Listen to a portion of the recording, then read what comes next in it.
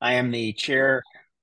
Oh, we'll go. I am the chair of the ASAP, which is the American AA Strategic Advisory Panel for the AANA, and I have been for the last couple of years, and have run the strategy nationally for probably 5 or 6 years for the AANA. We fought AA bills in my state in Arizona, and so I've helped with probably every AA bill that has existed since I started this role.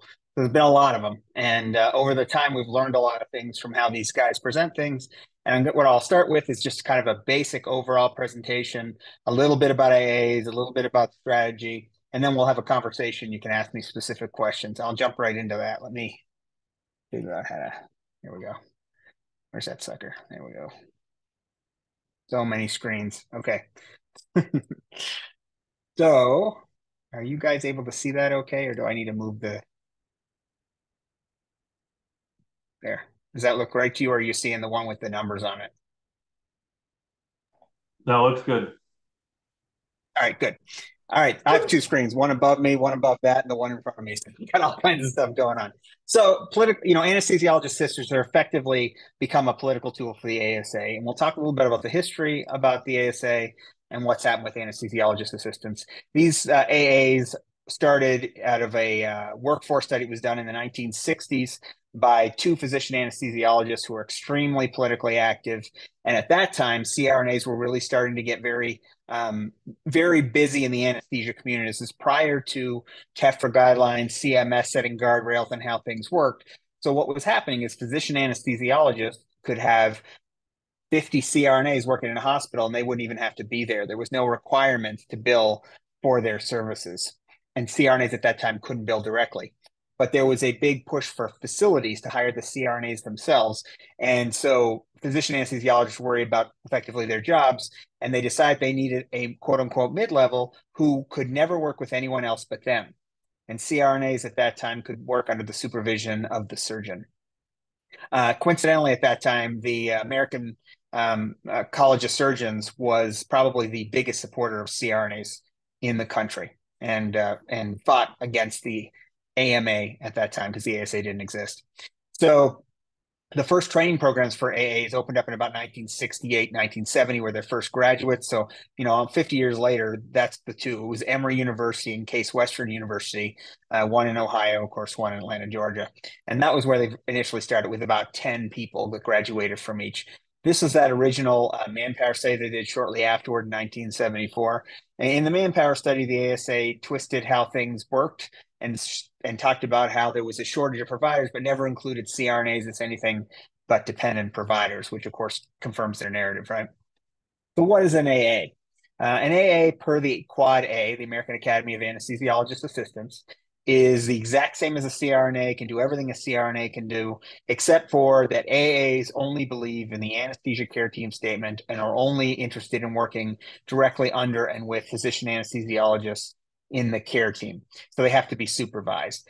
In the vast majority of states, supervision is what's written into statute. It doesn't say things like medical direction or 1-to-4 or ratios. There are many states that do say those things. But for an AA to be able to be billed under medical at all in any way, they have to be working under billing medical direction, which is maximum 1-to-4 ratio, where the physician anesthesiologist can bill 50% of up to 4 cases. So they bill 200% of what they would if they actually sat down and did cases for themselves. So you can immediately see that there is a financial incentive to support a practitioner that can only work under a physician anesthesiologist and only work under medical direction. There's no other way for them to bill, so they by default have to work that way. So the AA association has had many, many different conferences over the years. These are just the ones I left up there from 2019 and 2018. And their new thing is meet and interview and hire anesthetists. Meet your new anesthetist, register at their website, their national website, which is anesthetist.org. So you can see that they were already in the process of co-opting the name anesthetist long before this year. And, they used to be AA-Cs, AA certified, very much like following the PA-C that exists, the same kind of credential. And they changed that to be CAA. And that was not by fluke or by, just a whim. It was by design and for strategy, because CAA is very close to CRNA. And so it's very difficult for those who are not intimately involved to know the difference, right? And they're even wearing badges that say anesthetist. So a term that's not even in their title is a badge that they use on a consistent basis. And so there's many states out there, you're trying to decide, like, how do I look at CRNAs and AAs and suggest that they're different if they both work the same way in the anesthesia care team? We have to decide, are we dependent providers or independent providers, right? CAAs, vet techs, dental assistants, all performing anesthesia under the direction and supervision of another provider. But CRNAs don't have to do that, neither do physicians, dentists, or veterinarians. So we want to be under the independent provider role. And in fact, even in an anesthesia care team, so at the most restrictive anesthesia care team you can imagine in your state, at any time, a CRNA could be split off from that billing, build QZ, which is non-medical direction, and open an additional room with no additional cost. That allows for expanding access to care in a cost-effective manner without an additional provider who's not generating revenue, the physician anesthesiologist, not actually performing anesthesia, right? So that's why many states have gone to this whole nurse anesthesiologist thing. It's been codified in, I think, 11 now. And many other states can use it. There's a couple of states where the physician anesthesiologists have gone through the process of making it so you can't use anesthesiologist in any other way. Interestingly enough, they allow anesthesiologist assistants to use anesthesiologist in their title. So it just goes to show you they're not looking to protect anesthesiologists.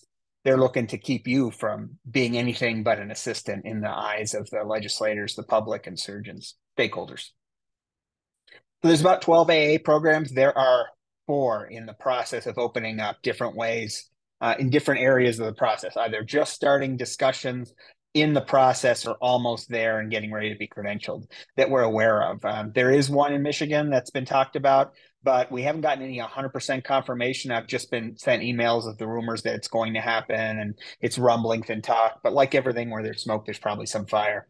The reason why the physician anesthesiologists, the ASA and the Quad A, want to open these satellite programs in new states, especially states where they're under delegatory authority, like Michigan is, or states that don't even have AAs at all, is to do what's called normalizing deviance. It's a strategy that's utilized in politics to make things okay, right? So basically, when you bring someone in and you have these AA students rotating within a state that doesn't even allow AAs, well, John's a nice guy, I like John. I mean, John's family comes to the work barbecues. He's been great. The surgeons love John.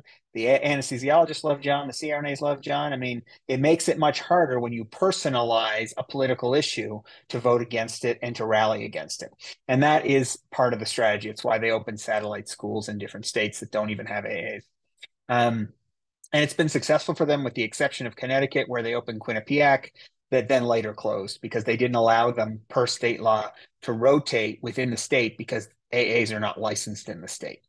So that's an alternative option to stopping that. If it's an option in your state, your lobbyists will know best. The program lengths are 24 to 29 months. They're master's program. They're all over the place as far as their dates. Some are as short as 24 months, so they can be considerably shorter than CRNA programs, which now average at about 36 months with a doctorate. The admission requirements are like a 2.8 GPA, 3.1 preferred. They want shadowing experience if you can get it. No prior healthcare experience of any kind is required. So the first time they're ever going to see an EKG monitor will be in their AA program where they're also learning anesthesia. And that goes to the idea that they really are dependent providers. Nothing wrong with that, right? Like, it's okay to be a dependent provider, but then don't pretend you're equal to CRNAs who are not, in fact, a dependent provider. So that's where the problem comes in, right? They're very limited. You can't expect when there's one physician anesthesiologist for 4 AAs, if 2 things go wrong in 2 separate rooms at the same time, that they can be in 2 places at once. And the ASA likes to use the statement, when seconds count. Well, when you're not trained to work independently, when seconds count, where's the MDA to save that patient? And if it's my mother, that's an issue. Now, having said that, there's no evidence that AAs are weaker, poorer, or less capable providers within a 1 to 4 medically directed practice. So we can't go and say, oh, AAs just aren't safe, right? That's what the ASA does to us, and that's not an appropriate strategy. It then becomes very turf war-ish, and turf war stuff is, as your lobbyists will know, the kind of things the politicians absolutely hate. They're not required to have any specific degree to get an AA school. So this is an AA. I actually know this guy. He was a bartender at Chateau Elan Winery and Resort prior to AA school, which in fact is experience because anesthesia by Budweiser is a real thing. We've all seen it. And this is another one at Emory. This is the Emory Twitter account. This girl, prior to becoming an AA, was a dancer, like a ballet dancer, and a photographer prior to becoming an AA. And clearly, it's not something they're concerned about because they post this on their public accounts, as opposed to an RN taking care of the sickest patients in the ICU, the ER, or the helicopter in a facility. This is what the experience prior to that is. And you can't put a quantitative value on how important that experience is. The requirements for admissions, generally the pre-med classes, although not all of them. The GRE or MCAT, although there's no minimum score for most of their programs, they obviously have to pay their initial tuition. And as of 2022, it's about 350 AA students per year. They were accepted into AA programs. And so these are people that were never licensed in healthcare in any way, necessarily have any experience, but come into an AA program for the first time, learning what EKG stands for and learning what anesthesia is for your mom or dad. They have to have 2,000 hours of experience, but I'll talk about those clinical hours a little bit later here in this short presentation. They have basic sciences, basic healthcare courses. They're trained to assist. They're a dependent provider. So what are some of the program requirements? They do very similar stuff to CRNAs, 2 to 4 week rotations. It's a little shorter than ours. Must take board exam, recert every 6 years. They can actually take their certification exam for licensure 180 days before they even graduate their program. That's how little apparently it matters that last 180 days of their program. You can certify with your exam before you ever start. They're learning a lot of things for the first time. What an IV is, how to put one in, what a lab test is, what the lab tests mean, what the name is, what the ranges are. Learning about normal ranges of vitals. They don't know what a normal blood pressure or heart rate or saturation or end-tidal CO2, all these things that we take for granted that RNs come with knowing. They're learning advanced life support for the first time. Oh, and in that same 24 to 28 months, they also have to learn anesthesia, which CRNAs spend the entire 36 months learning. So very, very different focus on training. Again, nothing wrong with training to be a dependent provider, and I'm not anti-AA by any stretch of the imagination, but I am unapologetically pro-CRNA, and I don't like the suggestion that we are the same because we are not. So the 2,000 hours that they talk about, very misleading. AAs count every hour they're in the hospital. Similar to how you see physician anesthesiologists from the ASA say they've got 12 to 16,000 hours. That's also totally inaccurate. On average, per the ABA, their credentialing committee, physician anesthesiologists do 55 hours a week in their entire program. So there's no way they can reach 10,000 hours, let alone 16,000. But when you count a 24-hour shift as 24 hours, even if you never did a single anesthetic for that 24 hours, those hours add up magically. Conversely, we count hours based on the start of an anesthetic to dropping them off in PACU. And so it looks like we have less hours, but in truth, we have over 8,000. So those claims of hours are pretty difficult to talk to legislators about. You're in the weeds with that stuff, and they don't care, frankly. So it's not worth it to focus on it. It's just to say, well, actually, our hours are about 8,000. So we're very close to the 12,000 that they suggest they have, and far more than an AA. Now, I mentioned that they said that, AAs are equal to CRNAs because the background as an ICU ER nurse doesn't matter, except for in their own handbooks, they have PACU rotations with the RNs to learn about taking care of post-anesthesia patients. They have IV rotations with the RNs to learn how to place IVs. And many other programs have ICU rotations of all of 2 weeks where they learn a little bit about ICU and what happens there. So they seem to think that it's important enough for them to review it. A lot of people wonder, can an AA do an epidural for a labor patient? Can they do blocks, all those things? And the answer is yes, they can be delegated. Anything that the physician anesthesiologist can do can be delegated to an AA unless there's statute or rule or hospital policy that limits what they can do. They are not PAs. The AAPA, who now calls themselves physician associates, to remove the suggestion that they assist somebody, no longer PAs, physician assistants. Nationally, they're physician associates because words matter. they wrote a whole article on how physicians at that time, assistants and anesthesiologist assistants, the distinction. And the bottom line of that article was the only similarity between AAs and PAs is they were both supervised by physicians and have the word assistant in their professional titles. So when an AA says something to the effect of when you're in the legislature, you're testifying, hey, or they tell, a legislator in their office, we're like the PAs of anesthesia. The answer is you're not like the PAs of anesthesia, and that's what the PAs say, and we have it in writing. And the AAPA is more than willing to say that as many times as we need them to, because they don't see themselves as the same. As of 2021, this is from the Quad A, the AA Society. At that time, there was somewhere around 12 to 13 programs, 4 more in progress, and there were about 3,400 AAs across the country as of today, with about between 3 and 350 in training. And of course, they're opening more programs and expanding the ones they had. So they're looking to get them bigger. And their ultimate goal is to increase by 10% year on year for the next 20 years as far as numbers. So that requires opening programs like the potential one in Michigan. How do they practice? Well, it depends. Where do they work? In all states that they practice in, with the exception of Texas, Michigan, and Kansas. Kansas has no AAs practicing because it's controversial whether they can actually practice this way or not. They're practicing under delegatory authority in Michigan and Texas, which is a broad power that the medical board provides to anesthesiologists, physicians in general, to effectively delegate to anyone, anything, anytime that they want. And as long as the facility is willing to credential that person, then they can work in the state. Every other state is licensed, and that's just the list of them there. There's a total of 20 states where, 20 places, let me put it that way, where AAs can practice. 15 of them are by licensure, 3 are delegation, and the District of Columbia and Guam are places where AAs can practice. So they did get the authority to work in the VA. So you may hear them utilize the statement, well, we're also approved to work in the VA, but they are actually not approved in the way that they say. They have to be under direct supervision at all times, 24/7, 365, not like it works in the private sector.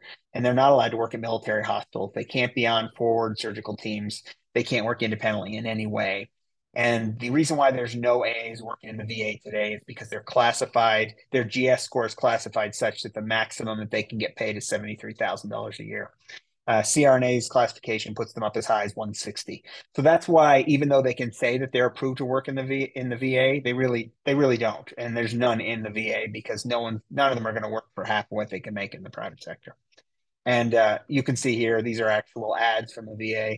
An RN can make more than an AA. So you're not going to find any AAs working for that money. This is the actual Veterans Affairs approval when they brought them in and how they GS scored them and the way the Handbook of Anesthesia Services work. Not important, just a historical fact. So why is the ASA supporting AAs? Well, I mean, there's obvious anti-competitive reasons why they're supporting AAs, right? They want to control the marketplace. CRNAs, under the auspice of economic downward pressure on healthcare demands with expected equal access or expanded access and cost effectiveness, the bottom line is CRNA practice across the country is expanding both in autonomous and collaborative practices where there's no 1-to-4 medical direction, expanding in CRNA only practice. Here in the state of Arizona, where I live, more than 75% of CRNAs, it's probably closer to 85 now, do not work under medical direction. It's less than 15% that work in an actual medically directed 1-to-4 practice. So it's full scope of practice in this state in actuality. And so that has decreased cost and expanded access in the state of Arizona. We haven't lost a single physician anesthesiologist because of all these changes. And nobody's cutting out the team. No one's cutting anyone out of the team. But teams don't just exist with physician anesthesiologists. They exist with physician anesthesiologists and surgeons, and with CRNAs and surgeons. It's still the team, right? So the ASA really did not support AAs until 2001. At that point, there were only 300 AAs practicing in the entire country with 2 schools. And there was a reason why the ASA came out very heavily in 2001. That's when national opt-out from the Medicare requirement for supervision was born. So it was 2001 where that actually was created. And from that moment on, the ASA became very politically active in stating that every state that has a a bill to remove supervision, remove any obstacles to CRNAs practicing independently or collaboratively, or to opting out, that they should have an AA bill. And this was the very first newsletter, one of the very first newsletters they put out to the entire membership saying a case for hiring AAs when previously they were against it. The ASA paints us as interchangeable, right? They have whole statements on their website saying there's no difference. They operate exactly the same. And in fact, if you were to listen to some of the ASA members at their meetings talk, they say that AAs are superior because, they do what they're told and they follow the medical model, and that's their focus. This was also in the ASA, one of the ASA newsletters, where they talked about academic anesthesia programs since 2010 have to live up to their obligation of developing an AA program in every place that has an opt-out. So they literally talk about it here, because one of the things they say in this same article is that independent nurse anesthesia practice will compromise the ability of anesthesiology practice to meet demands for anesthesia service, or, oh my God, directly compete with existing anesthesiology practices, right? If that is not in writing anti-competitive, I don't know what is. So, we have gone to the FTC about all this. I've had conversations with them.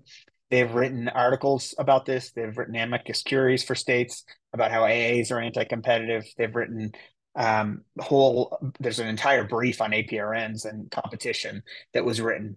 The FTC at this point, if this is not a priority for them. So don't expect the FTC to be jumping on board with this stuff. We've had conversations as early as 2 weeks ago. They're against it, but it's small fish compared to like Medicare fraud and across thousands of providers in a big system. We're nothing, right? So from their perspective, limited resources they're allocating to bigger fish.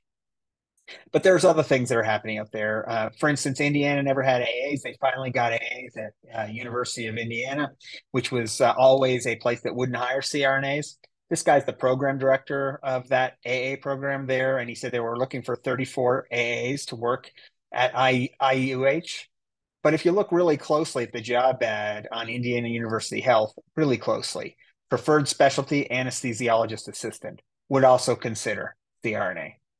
So when AAs enter into a system, eventually what happens is CRNAs get pushed out intentionally. And clearly, if the concern was we need more providers, then this would never happen, because it makes no sense at all, right? Why would you alienate 60,000 potential CRNAs for 3,400 potential AA employees, most of which aren't leaving where they work today? So you're hoping in the future some will come to your state. In reality, that doesn't actually happen. So it's about control. It's about money. I mean, the answer is money. What was the question? That should be no surprise to anybody. And it's about retaliation for the ANA and state associations trying to remove or eliminate any kind of barriers to free market practice for CRNAs. So it really comes down to they feel threatened, right? Right now, AAs are 100% controllable, but truly AAs are a Trojan horse. If you look right now at legislative bills across the country, there's something like 15 states that have bills with PAs removing and systematically dismantling supervision for physician associates across the country. Like, they had this same mantra only 10 years ago. I'd never work without a physician. Now they want to work without physicians. So much so that their membership has pushed for it, and their national association is submitting bills across the country. So in truth, this will happen with AAs too. It's funny that they don't think it will. They want to limit desirable CRNA jobs in desirable areas, and they decrease the interest in RNs becoming CRNAs, and therefore will choose an AA program. There's obvious an economic shift to everybody should work to their fullest possibility. That's the push. So ACT practices are highly expensive. They don't expand access to care. And they want to be in control of the revenue. I get it. I want to be in control of the revenue too. But it comes down to this, right? It's hard to convince a man of something when his salary depends on him not being convinced of it. And that's really the bottom line. That doesn't mean physician anesthesiologists are bad. Some of my best friends are physician anesthesiologists, and we've had these conversations 1,000 times. The fact is they get it, right? And I get it. It is what it is.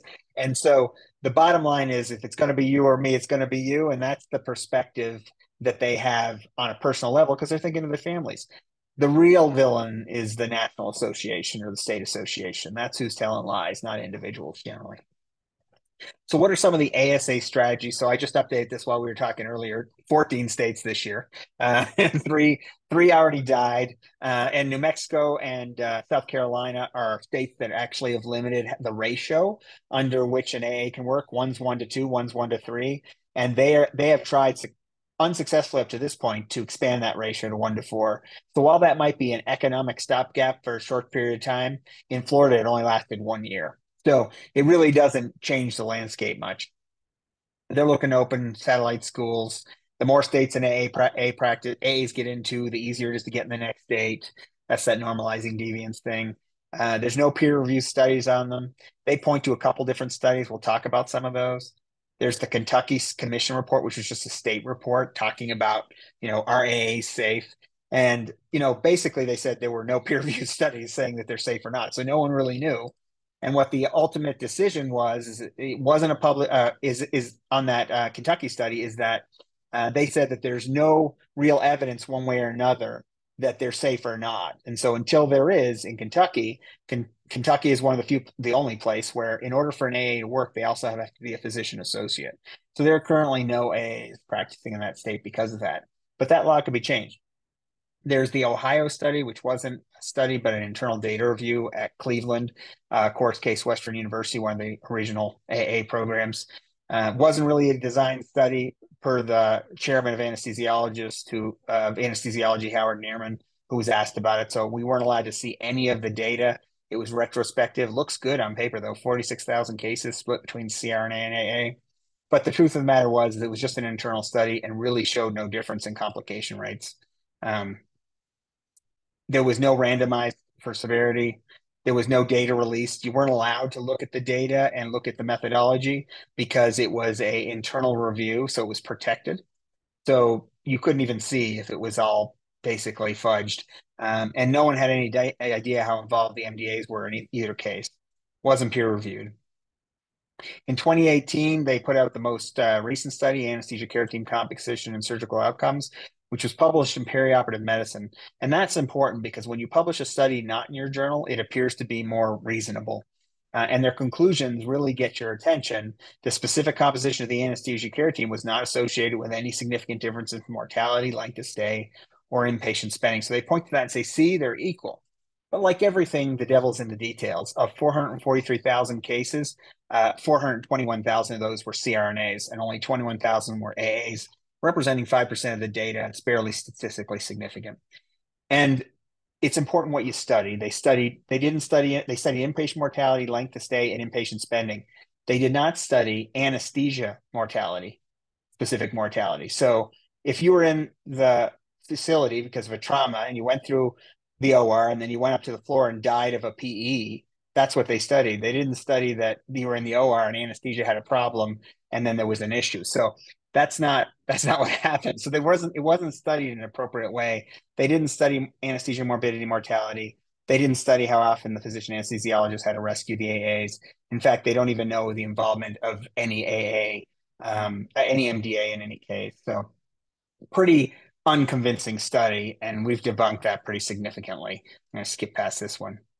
What are some of the things that don't work with legislators? I think the lobbyists will be well aware of this stuff.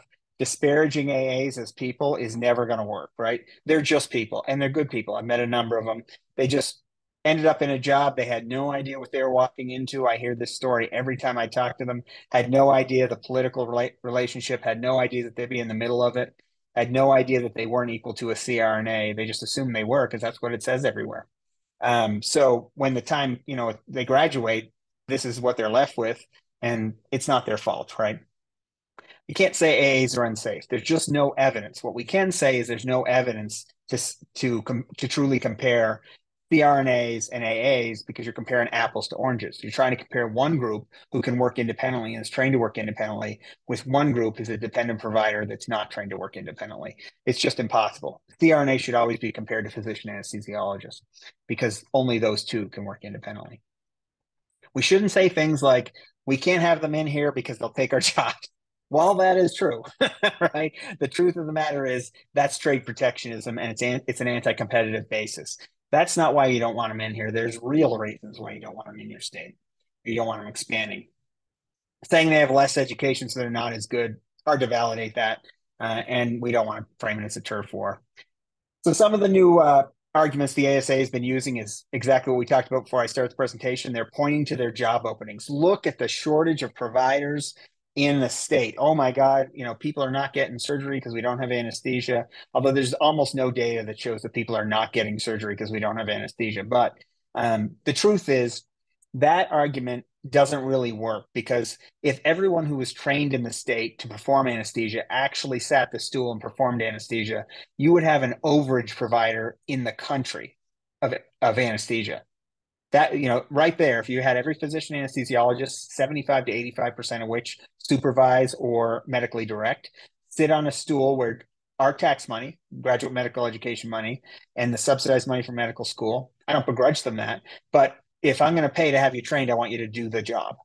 So ultimately, great trained people with great backgrounds are not actually doing the job they were trained to, but instead sit and watch four other people do it who get better every day as they get worse, right? It's like every skill.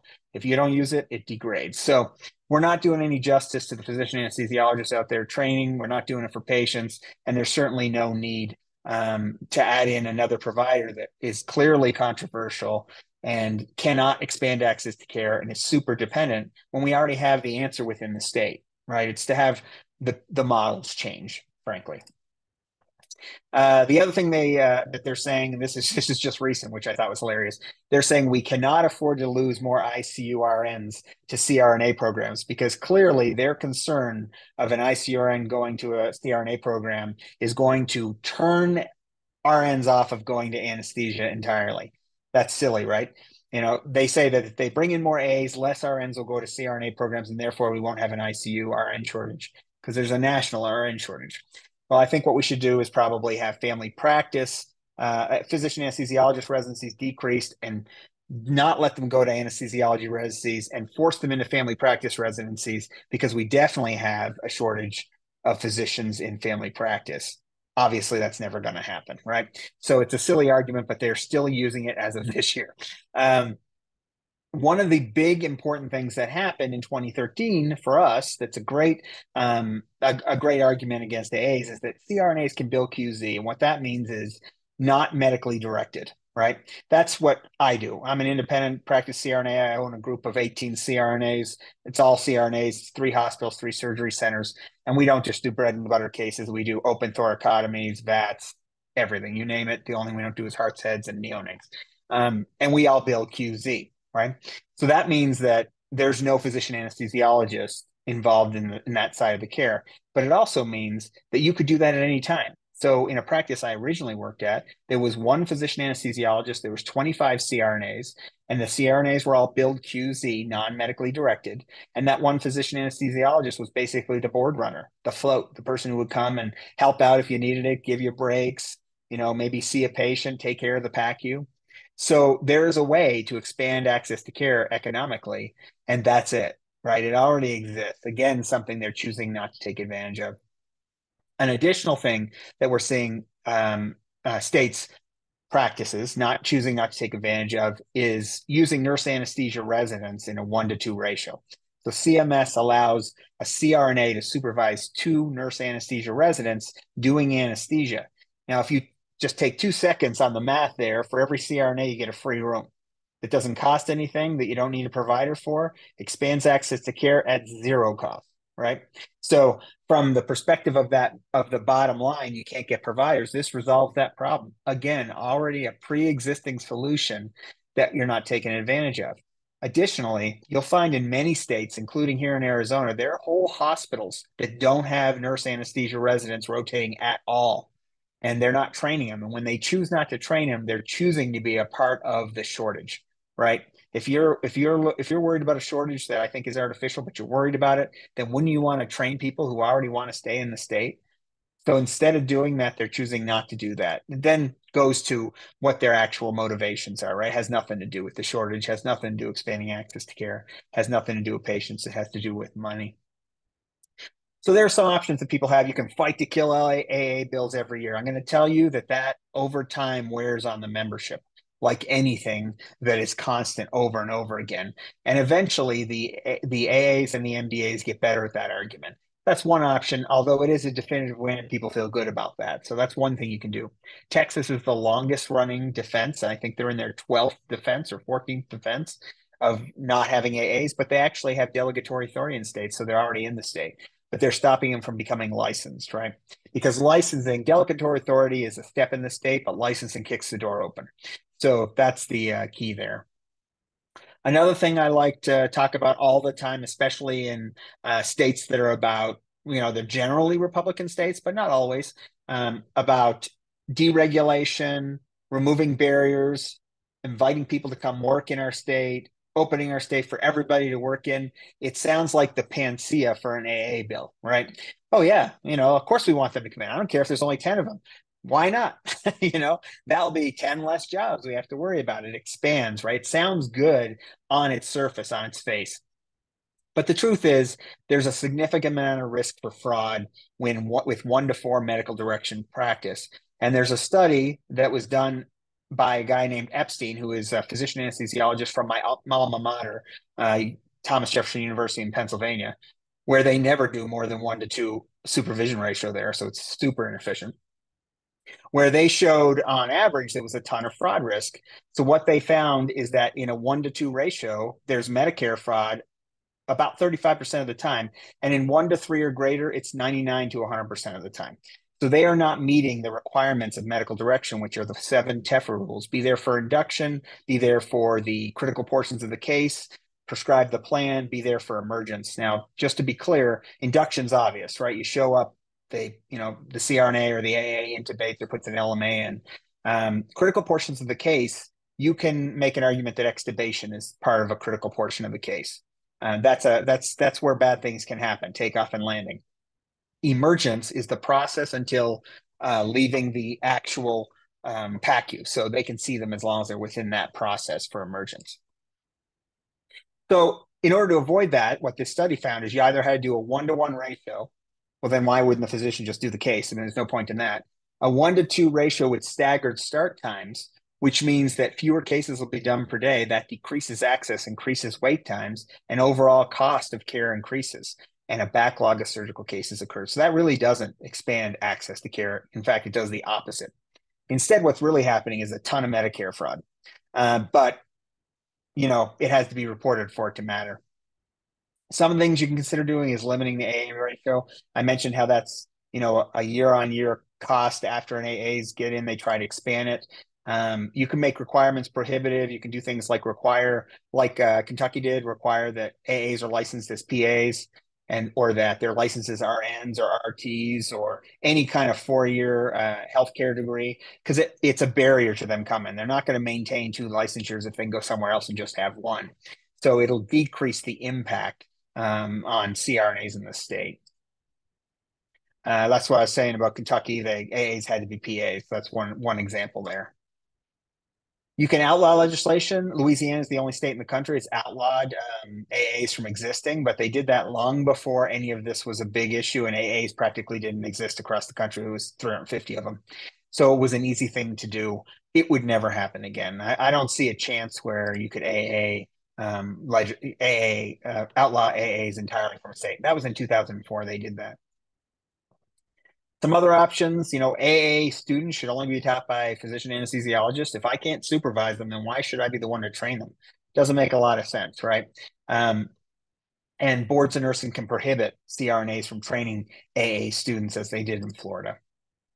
We actually have position statements at the ANA suggesting that CRNAs can train physician anesthesiologist residents, and we can train our own residents, but we cannot train AAs because they're dependent providers who can only work with physician anesthesiologists. So our recommendation, we can't obviously say you can't, because that would be a violation of federal trade. But what we can say is we recommend. A lot of argument about that. Well, we teach medical students come in and intubate, but they're only learning skills. They're not learning anesthesia. We train our nurse anesthesia residents, but they're licensed providers before they ever come to us. So it's nothing new. Obviously, want to require public reporting. Things like delegation states get real complicated. Are unlicensed providers allowed to give or check out drugs that are controlled, like narcotics? Can they turn a case over to a licensed provider like a CRNA? Is that okay? And can an unlicensed provider bill in insurance in the state? In some states, they can't. In Kansas is an example of that. What's the risk to the facility if there are non-licensed providers? That's why they all in delegatory states want to shift to licensure. That's their goal because of that issue. Facilities not wanting to take any additional risk. And MDAs, the physician anesthesiologists, are totally at risk with AAs. So those are some of the concerns in delegation states. Some of the other options, you can limit who can supervise an AA. New Mexico actually limited to board certified MDs, but not DOs, which I thought was hilarious. That lobbyist is a genius. Probably wouldn't work the second time, but it was good when they did. They also limited them to Class A counties, which is populations over 100,000. So AAs could only work originally in the University of New Mexico. And then they fought for a bill to expand out there, and they required them to be in Class A counties. There's only 2 of them in the state. So there's not a lot in that state. Your state would be different, but in that case, it worked for them. And the thing is, AAs and peak competition, really, that's the bottom line. They're not flexible. They can't expand access to care. They can't do it in a fiscally responsible way. And I don't know if you're going to be able to hear this. Let's see if it plays for you. This is a cartoon that I created to explain exactly that. Let me see. Did you hear any of that? Okay, let me do it with the change the Zoom settings and you'll be able to hear it. That's the problem there.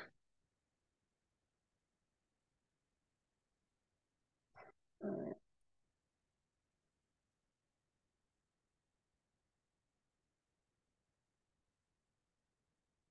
Okay, now you'll be able to hear it.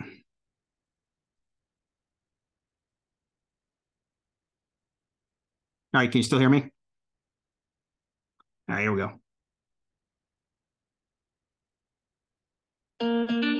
Imagine 2 carpenters working in a competitive market.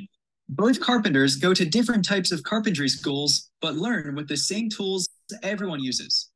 Though they trained in 2 different types of schools, they both produce the same high-quality furniture with access to all the same tools. They compete equally in the market. The federal government gives the MDA carpenter access to a magical hammer only MDA carpenters can use. Now that the MDA carpenter has this magical hammer, he can make 4 chairs to the CRNA carpenter's 1, gaining an artificial competitive advantage from the federal government. This is why anesthesiologist assistants are anti-competitive. They're a tool given by the federal government only to 1 provider. A tool cannot compete with a carpenter because it cannot work on its own. CRNAs and MDAs compete directly, but AAs must always work under MDAs, allowing them an unfair market advantage. So I created that cartoon in order to show to legislators why it's anti-competitive, because to explain it to them gets in the weeds, but this is easy, right? It quickly gets across the concept that, yeah, it's not fair to give a business an unfair competitive advantage. And in every state in the country, CRNAs compete for contracts against physician anesthesiologists. So there's a clear anti-competitive side to this. One of the biggest things is they fail to meet demands, AAs. They cannot expand access. So if you're in an anesthesia care team and they have an additional case they want to add on, but they don't have an extra physician anesthesiologist with AAs to supervise or medically direct that AA, you can't open another room. There's just no way to do it. And so CRNAs can do that. So even in an anesthesia care team, CRNAs independently practice. They're independent practice CRNAs. Regardless of the model, they're trained and capable of doing that, but also can bill to do it. AAs cannot in any of those cases. There's a lot of economic impact, tons of subsidies. You're seeing 100 and some odd rural facilities closed over the last few years. And that's because of economic pressure in healthcare. And so CRNAs are an answer to that.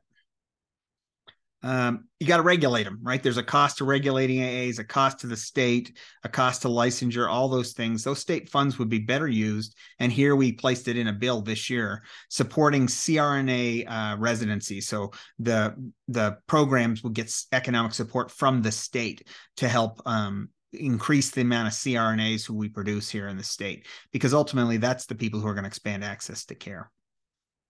So some of the things we do for legislators, we create a big map of CRNA only practice and show them, like, in the state, how many counties have how many anesthesiologists, how many nurse anesthesiologists, how many practices that are CRNA only, autonomous, places where AAs can't work. And we starkly color those differently from the places where it's all anesthesia care team, which almost no county has only anesthesia care team in most states.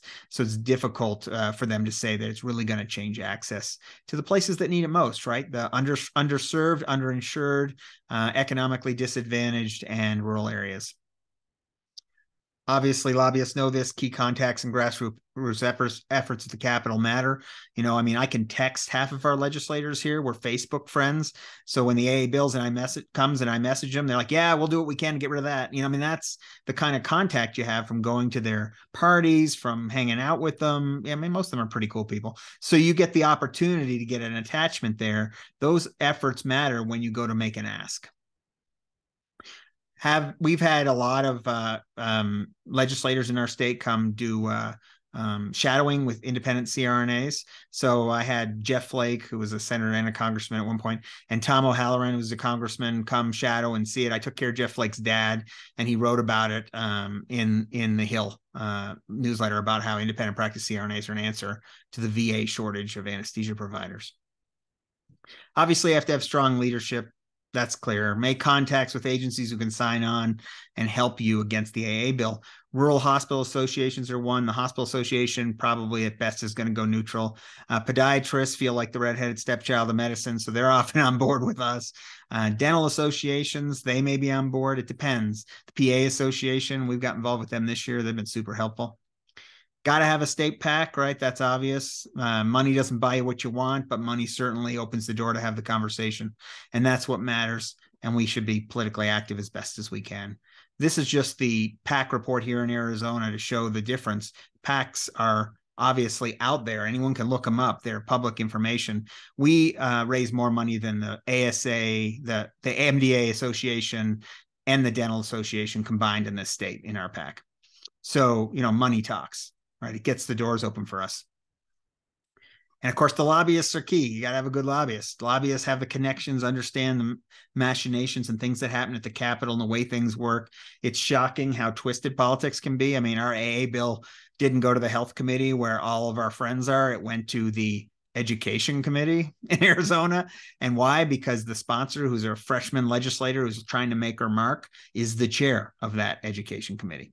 So pulled a favor, moved it to a committee where it clearly shouldn't be. It's licensure of a healthcare provider. And that's where it is right now. This is its second committee. The first committee was the regulatory committee. Also didn't make any sense. So that's the kind of stuff you'll see happen, but your lobbyists can help you navigate those things. Get political think tanks involved. Anyone who recognizes anti-competition, so that's going to be libertarian, Republican think tanks. Anyone who recognizes the importance of expanded access to care, fiscally responsible, that's going to be any Democratic think tank. And of course, hospital administrators writing letters. That's key. So that's all about controlling the narrative, right? We got to follow our own rules. We say we can't go ahead and say bad things about them, but we also shouldn't be teaching them because we can't supervise them. And then this is an interesting thing that's happening recently. So because of this decreased access to care, and probably one of the biggest anesthesia care team states in the country, Florida, a new company called Sound Anesthesia just started taking contracts, and they don't hire AAs, and they use CRNAs to full scope of practice and collaborative models because it's cost effective and it expands access to care. So they fired 6 AAs when they took over the contract because they're not flexible, right? This is just what Jeff Flake wrote. I'm going to skip through a couple of these things.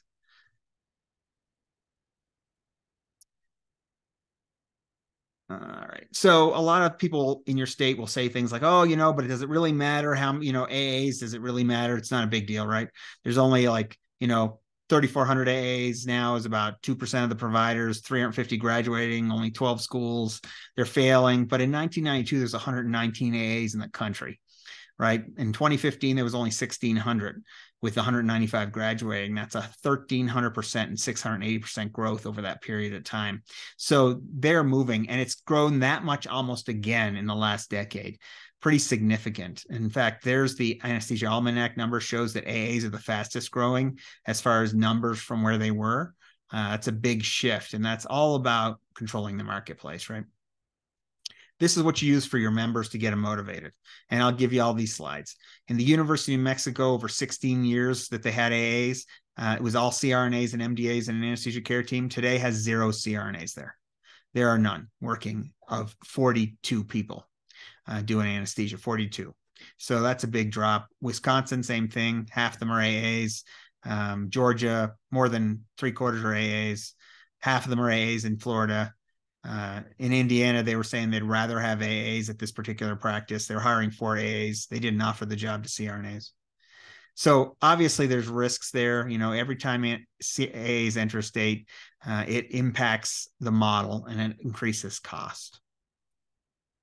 In our bill, they actually literally wrote in the bill that it would drop salaries, which it doesn't, right? So, you know, they're not going to, 3,400 AAs across the country aren't going to change the cost of anesthesia services.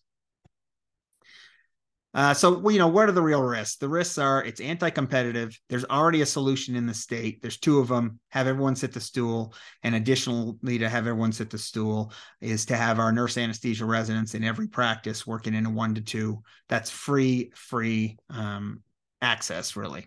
So that's a quick review, and I know it's a lot, but I'll open it up now to questions and what you want to ask me, and I'll do my best to help.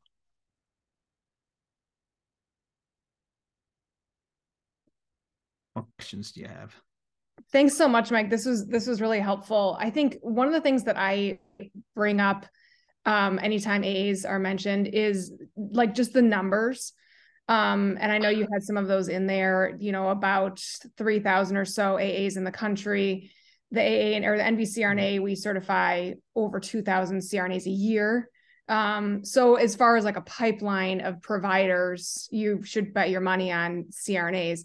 But in the states that have AAs, my understanding is that it's kind of small groups, like small pockets. And so once AAs come into an institution, there's like a whole clump of them in that one place. But as far as numbers within the entire state, you're not actually really filling a need more than really in just that one hospital. Is that a correct assessment? Yeah, there's still whole hospital systems in Florida after all this time that don't use AAs.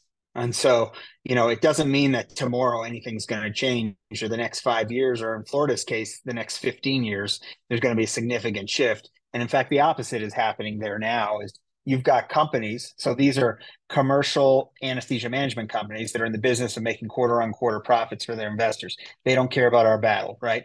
But what they do recognize is that they can expand access, cover contracts, and decrease costs. In other words, increase revenue by using CRNAs to full scope of practice. So A's are actually being displaced in some facilities in Florida because they don't help the access issue, right? And so clearly it's not changed. And if you look at states where AAs have come in, they haven't changed access in any way, in any meaningful way. Like you said, they work in small pockets, but in addition to that, they only work in places where physicians and anesthesiologists work, you know, and that's it. So you're talking urban big centers, and that's where it ends. Rarely are they outside of those areas. And so are they really expanding access to the places that need it most? No, not at all. Or the underprivileged community hospitals that are don't got the best payer mix. You know, no, they're not expanding them there either. So the bottom line is they're really not doing any major change in the states they've been in for a decade plus. So if that's the case, how's it going to fix in a new state? It just doesn't make any sense.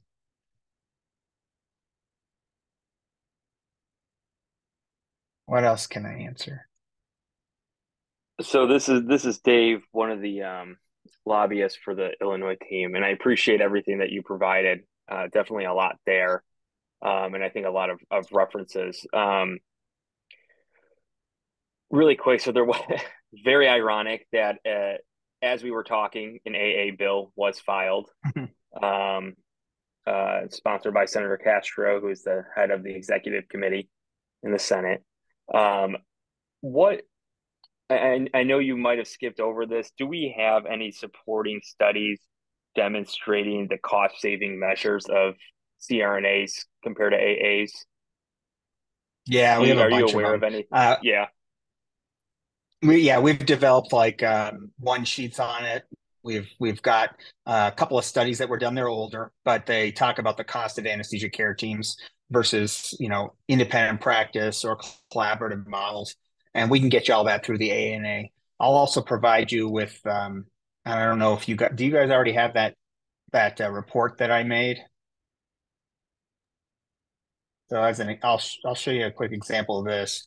I'll put it on the screen. So this is the report that I do every few months. I update. It's all indexed, and it goes through every single argument and every single thing that they say. But additionally, it's referenced to the whole thing with actual studies. So you can just click on them. It takes you to it. So I'll send you guys that, and you can use it any way you like. So you'll have that information, and then anything else that you're missing, all you guys have to do is reach out to the ANA. They have all the studies packaged together. That's great. I appreciate that. The topic in itself and what we're experiencing here in Illinois, it's complex, right? There's over 20% of the legislature is brand new, right? Healthcare is very complex, and I put this in that bucket. And have you seen any practices in other states where messaging has resonated, especially with some of these newer members? That's a good question. I think so we have the same thing happening in Arizona. I think it's happening in a lot of states. There's a lot of newer members. There's been a lot of churn this last election cycle. So what the things that we've seen work the most has been three main topics. And of course, this depends on the legislator, as you well know, you're talking to and their political bent.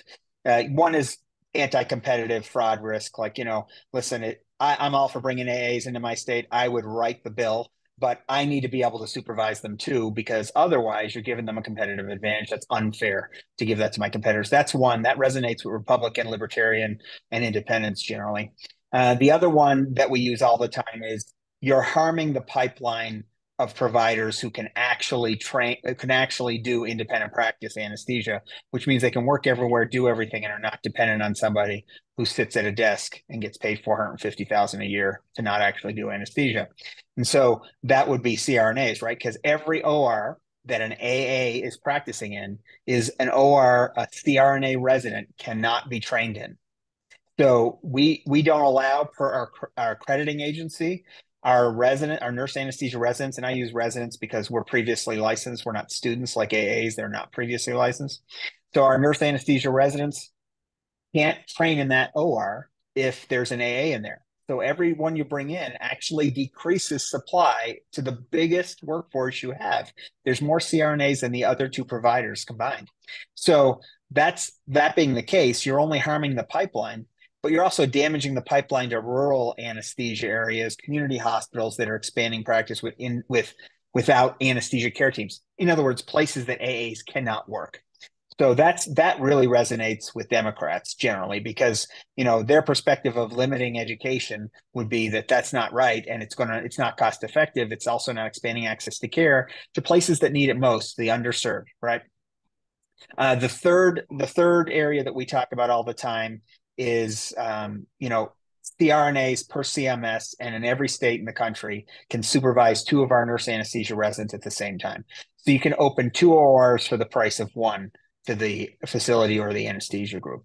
So every place that isn't training CRNA residents and isn't using them to some degree in a 1-to-2 ratio like that, are they really interested in solving the problems of shortages when they have the answers that already exist and they're not utilizing them? And the answer is no, right? Does that make sense, Dave? Yeah, that's perfect. I think that totally makes sense, especially the compromising of the pipeline, the workforce pipeline, right? I mean, we keep hearing people talking about workforce. Okay, well, there are solutions to this, right? And seeing legislation that comes out like this, it's just infuriating because they're saying one thing, but then they're doing another thing, right? So it really bothers me. So I appreciate that response. Can you go a little bit? And once again, this is maybe an obtuse question about the fraud risk, the Medicare fraud risk. Yeah. How is that calculated? Yeah. How is that seen? And obviously it's going to be hard to point to empirical data if it's not reported, but want to get your perspective on it. I'll start with this. If you're Medicare, right, and you're paying 100% of an anesthesia bill, whether you have CRNAs doing independently, or CRNAs working in an anesthesia care team, or you have an AA working in an anesthesia care team, if there's fraud out there, your interest in going after it is probably less than it would be for almost anything else. That's an important piece of information to understand the lens through which ultimately the FTC is not interested in getting involved in it, and Medicare doesn't pursue it unless it's clear evidence under CAI-TAMS, right? So to explain the risk, physician anesthesiologists, when they are medically directing, and these are CMS regulations and requirements, conditions of participation for billing anesthesia services, or Part B. So when you're billing Medicare Part B as a physician anesthesiologist and you have up to 4 CRNAs or AAs working under you, then you are billing 50% for each of those cases. In other words, 200% of what you'd bill if you just sat the stool yourself. So there's a fiscal incentive to do it. And those AAs or CRNAs are billing the other half, right? So in that other half of billing, which may go to the hospital, it may go to the anesthesia group. It depends on how what the practice is set up. Doesn't really matter. It still works that way. In order to do that, there was massive fraud in the 80s where there'd be physician anesthesiologists from a golf course with 30, 40 CRNAs in an OR, and they would bill for them all, right? And so TEFRA came along for anesthesia services, or the Fiscal Responsibility Act. And so when that came along, it required 7 things that a physician anesthesiologist must meet to bill medical direction, which is up to 1 to 4 providers, and it's the only way that AAs can work. And some of those things are: you have to be there for induction of the patient. That means getting them off to sleep for anesthesia. You have to prescribe the plan. You have to be there for critical portions of the case, and you have to be there for emergence and any needs in the recovery that is needed. Those are just a few of them, but they're the ones that are most salient. So the problem when you're in a 1 to 4 ratio is, how can you be there for all these things if more than one of those things happens at the same time? So if you're in a hospital where you have, let's just make it 4 ORs, and the start time is 7:30 for all 4 cases, and you're a physician anesthesiologist with 4 AAs who cannot start the case without you, but you say, go ahead and start, and I'll pop in afterward and sign the chart after the fact. That's Medicare fraud, right? So that's not just a risk to the physician anesthesiologist. That's a risk to the facility, because the facility has a fiduciary duty to the patients that come there, that the conditions of participation for Medicare are met, including those of Part A. So with a CRNA, how's that different? Well, with a CRNA, you can bill non-medically directed. It's called QZ billing. And you could say, hey, Julia, go start that case over there, bill it QZ, and the physician anesthesiologist never has to be involved, has no requirements to be involved from a billing perspective or conditions of participation Part A perspective, B perspective. And so therefore, that case gets done. There's no fraud risk. Everything's on up and up, and there's nothing illegal about it. And so that's, in a nutshell, the difference. Does that clarify it for you? That's a perfect explanation. Thank you. That makes it a and lot if you clearer. need any more information, if you need any more information about this, Julia can give you my number. I can talk to you one-on-one, and I'll lay it out. I do this probably 1,000 times in the last 3 or 4 years. So for me, it's just, I don't even have to look at stuff anymore. It's just second nature, so I can explain it easier. And Mike, I know you had it great. in your slides, but there was that one study that the ASA did that they admitted themselves that they were unable to do medical direction without a significant amount of fraud. That's correct. That's included in my AA report that I'll send you guys. And that's called the Epstein study that was done in Pennsylvania at a 1 to 4 medical direction. It was done with CRNAs, but it's irrelevant because medical direction, CRNAs or AAs, they're blind to the CRNA or AA title. It's billed and the requirements are the same. So it's 35% in a 1 to 2 ratio they're committing fraud, and it's 99% or more in a 1 to 3 or 1 to 4 ratio that there's fraud. They're not meeting some of the conditions, and so therefore there's fraud. What other questions can I answer? I don't have a time limit, so I can do whatever.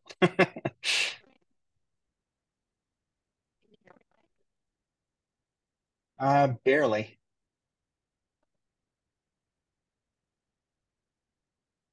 If you want to type it in the box, if I can't hear you, I'll look there.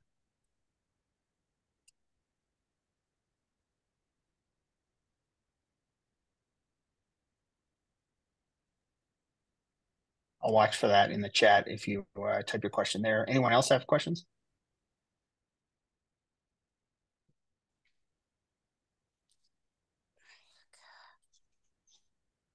Oh. Oh, I can hear you now. Mike, can you hear me by chance? I can. Yep. Hello? Hi, I can hear you. Oh, you can hear me now? Sorry, Yep. I'm on my phone. Anyways, I just want to say thank you for doing this presentation. It was great, very informative, to the point. I love it. And I love all your slides. I was trying to take pictures during the whole thing. I wanted to Oh, I'll know, give you them all. no, I love that. And that's my next question is I wanted to know, how can we get this so that we can show our board in Michigan and have this available for everyone to see? I can do a presentation for you guys if you want. I can give it to you. I talk more than what's actually on the slide usually. I don't really look at them, but I can provide that to you. I'll give you the information for the report that I do as well. That will give you some information, and it's a little different for you guys, obviously, because you have AAs under delegatory authority. So there's some other questions you have, and I'm sure you know all about the Traverse City Kai Tam lawsuit that occurred there, and there was some question from the Board of Pharmacy that AAs could not actually be getting out or transferring any Right. controlled substances, and the pharmacist at the hospital was fired just by saying that that was had the level of control that was at that place. Right. I know we're expecting an AA bill anytime. And, we also don't want to give them any kind of argument of why to license them so those things don't happen. So it's a fine line of how Right. we ask for it.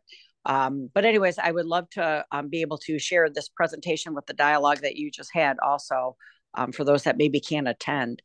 So I didn't know where this was going to be available. Is it on the ANA website? Do you know, or? No, so I know they're recording it, and they're more than if they want to give that recording to you guys, that's totally fine. Yeah, I can provide that for sure. Oh, that'd be great. So this way people can watch it on their own time and whatnot. Because I know some people weren't able to make it on this webinar. Yeah, sure, no problem. And also, if we're expecting possibly like an AA school opening. If you had any kind of resources on that as well. I did write down some of the stuff that you said, but additional information on that as well. Yeah, I think some of the keys to universities open an AA program depends on whether it's private, for profit, or if it's a state university.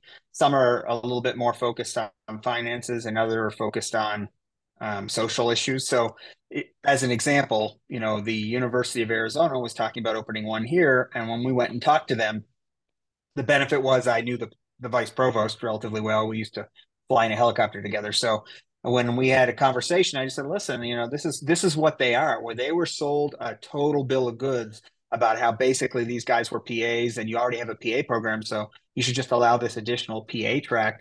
When they found out that that wasn't the case, that they weren't PAs and that they don't work everywhere, they weren't even licensed in the state. They didn't know any of this. They were already in the beginning stages. After that, they ended the school. So I think the key is look, if you have a nursing program or you support nurses in your state, and who's going to say they don't support nurses in their state? Nobody. Then this is not going to be supporting nurses. If you want to open a program, you should open a CRNA program that can actually expand access to care. I think that has worked for us now twice, that kind of argument. Okay, that's great. I did write them a letter that's being reviewed by the ANA and our attorney currently, and it basically says that exact same thing. So great. Excellent. What other questions you guys have? Ask So, away. Mike, this is Jody Emerson, and this is actually going Hi, to Jody. kind of update you on what's happening in Michigan. They are trying to create an anesthesia tech program on the west side of the state where it's a hotbed for delegatory authority for the AAs. So by creating this anesthesia tech program, they're basically going to start coming at us with that argument that they have no history in healthcare. So just be on the lookout for this one. This is a play that we found out that they're really starting to work on in great effort in Michigan. That's popping up heard in a little bit Illinois about that. too. My own institution, the anesthesia techs, they're trying to get them all certified. And to be certified, they have to go through this anesthesia tech program, which is pretty extensive. I don't know why anybody would do it, but I imagine that that's the angle that they're going to take.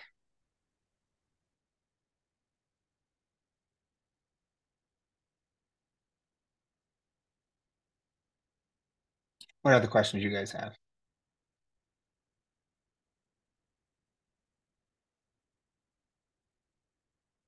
There's no more questions. You can always get a hold of me. It's not hard. I will help in any way I possibly can. Thank you, Mike. Thank you so You're much, welcome, Mike. Micah. And No thank you problem. everybody for coming on and listening and getting updated on this information. Thanks.